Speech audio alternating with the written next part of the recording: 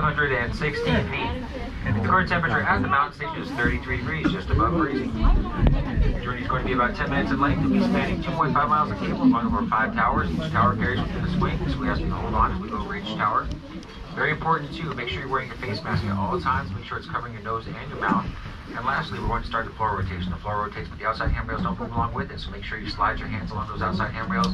However, if you need something firm to grip onto, keep your balance halfway between the center of the cabin and the outside of the cabin. There are metal bars affixed to the floor. Those actually move along with the rotation. Alright folks, we're going to start the floor rotation now as well as the narration.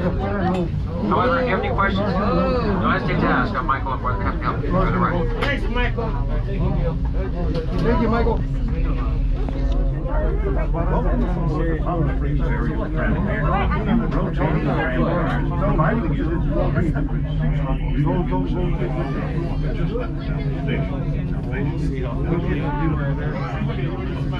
And in some 11 minutes, step out into a completely different environment. The high country up San State Park in Wilderness at an elevation 8,516 feet. We'll travel over 2.5 miles of cable.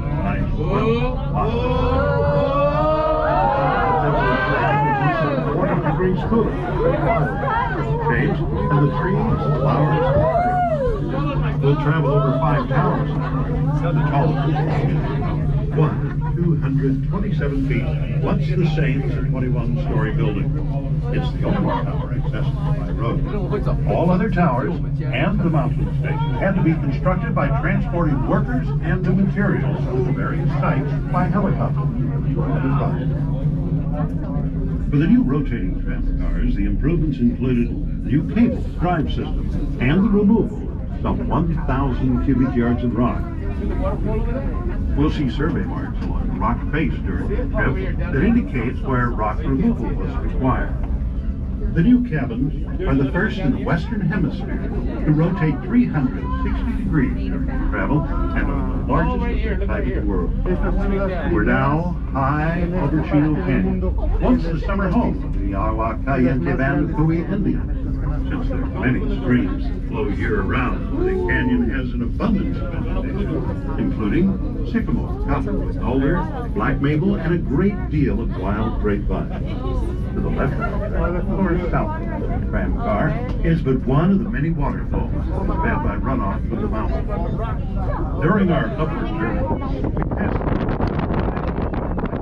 ranging from the Sonora Desert like making a winter trip from Mexico to Alaska. We believe this is the only. As we approach tower number 2, top of the tower, you can see a 16 by 16 foot yellow building. Very interesting. And that is during the tram's maintenance period. Additional performance will be seen on the remaining towers further along our journey.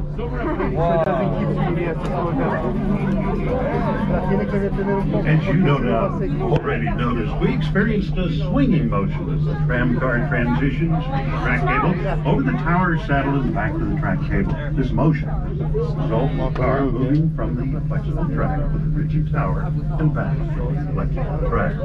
The original tramway was designed and built by the Von Roll Company of Bern, Switzerland, and all moving parts and cables are Swiss-made. The towers are American-made. There's a total of 27 miles of various sized cables in support, movement, and communication of the tramway. The largest of these are the track cables upon which we ride.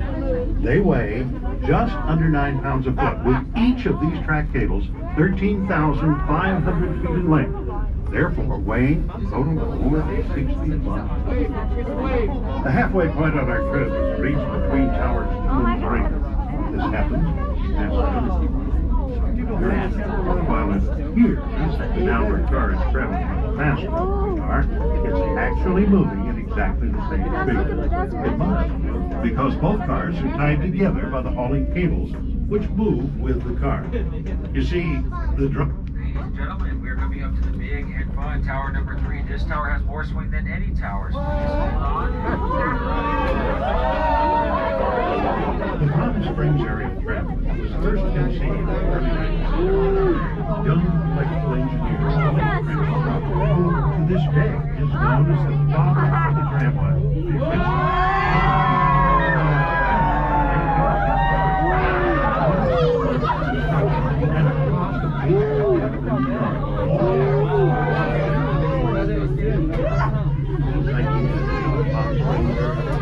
Contracted with the Bond to undertake the construction and installation of these new rotating tram cars at a total cost of $12 million. Just as in the very beginning, no tax dollars were used, and the cost of construction and the operation of the tramway depends solely on its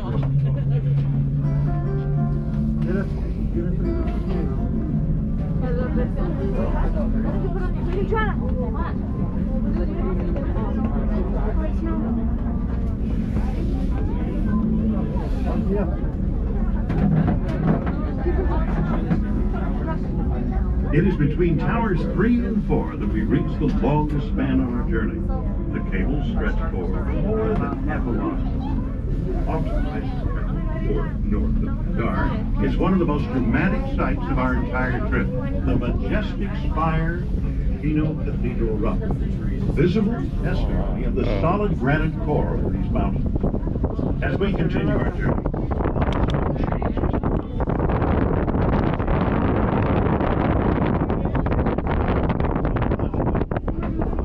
natural residents in the high country include deer, mountain lions,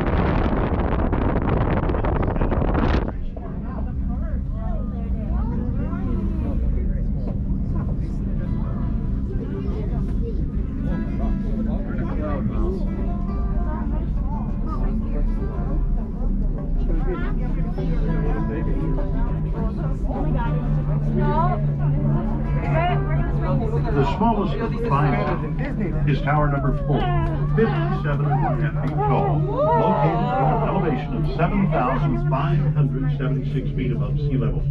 From there, the view is truly spectacular. Is that moving? It's not moving.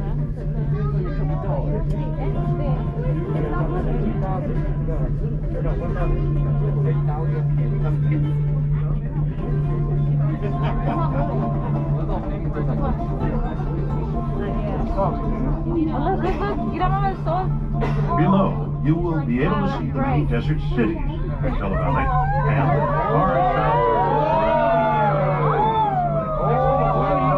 Welcome to the mountain station, ladies and gentlemen. Elevation 8,560 feet. As we approach the top, we'll be bumping the side railings. Please continue to hold on. And when you exit the tram car, please watch your step carefully. For security purposes, we ask that you go directly inside the building, as all of our observation desks on the third floor to get much better photographs of our sector. We're running into 12 minutes, guys. The last running tonight at 9:30. We got some car you don't want to miss, folks. Compared down to the first one, you'll see a mile trails, huge small documentaries on the Tramway Museum. Second floor is Magic